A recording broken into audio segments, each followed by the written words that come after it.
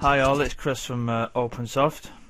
Just want to talk about the custom less and using it to theme your course.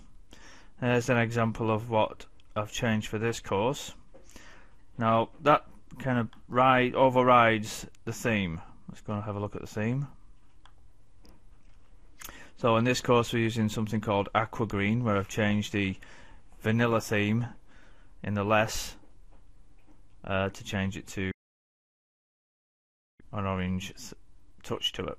So let's go back to our less, which is in project settings.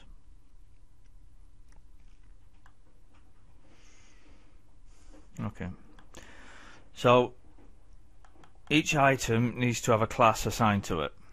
So we can say there's a block for the block title inner, and menu for the menu item inner. So further down, each block will have its own class. So I've assigned that one called menu, and in our code it starts with .menu, and that's the item you'll see on the page when it's published. So let's go ahead and look what that looks like. So that's the colour I've assigned to the block title, which is darker than the orange in the theme.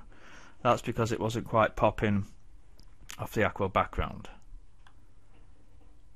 Again, article title, that's changed as well. So we've only assigned one piece of code, but because I've called each block class block, it's changed the colour.